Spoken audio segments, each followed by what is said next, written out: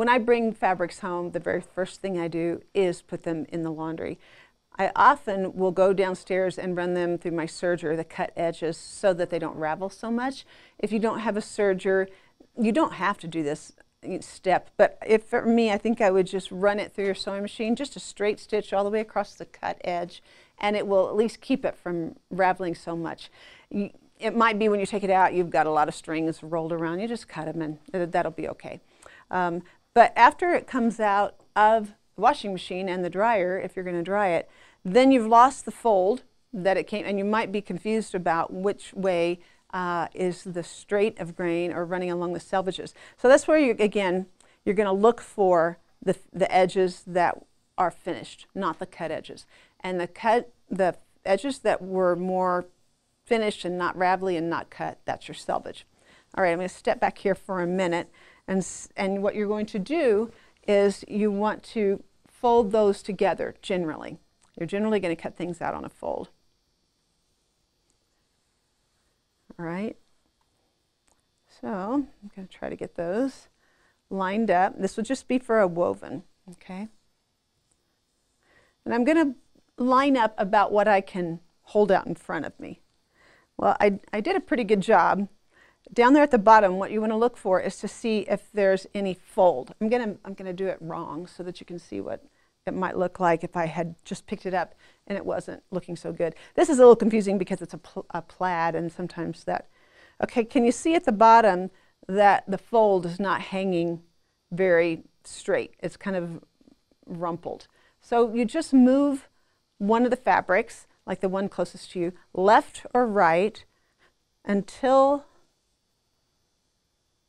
that looks real straight to you, okay? And when you get that, you can lay it down on the table that you're cutting on. Okay, and keep it there. I can lay it down. Then you can just lightly stretch it out, and then you would want to check again at this fold to make sure that it's not rippled in any way. And then you're fairly sure that you've got a straight of grain. Let's talk about grain lines for a minute.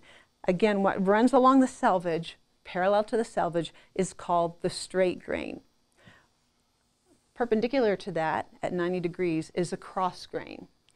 The last grain we would talk about is a bias. Now, technically, bias is any grain that's off of straight or cross grain.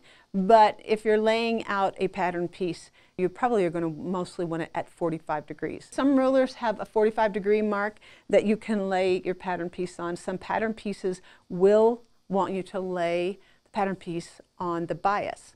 And let's talk about why that might be.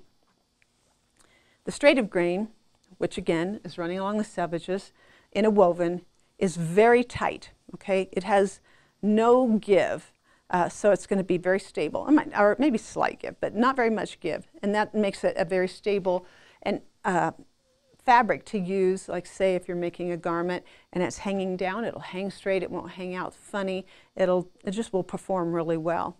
So again, this is our lengthwise grain and crosswise grain. And on this plaid, it's pretty easy to see that a 45-degree would be going across the plaids. And I'm going to pick it up and show you there's quite a lot of stretch in the bias grain.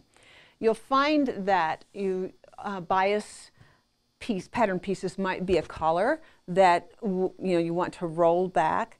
Sometimes bias cut dresses hang really prettily. I'll show you that too. And we'll talk about this in just a minute. We're talking about choosing a fabric.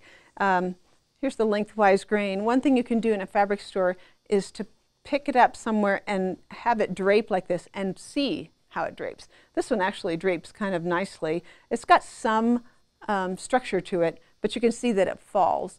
And that would be important if you were looking for something real flowy. Let me show you a way that you might do it at the fabric store. Okay, I'm at the fabric store and I want to see how this drapes. You can take it down and pull it out, enough out, all right? It's folded.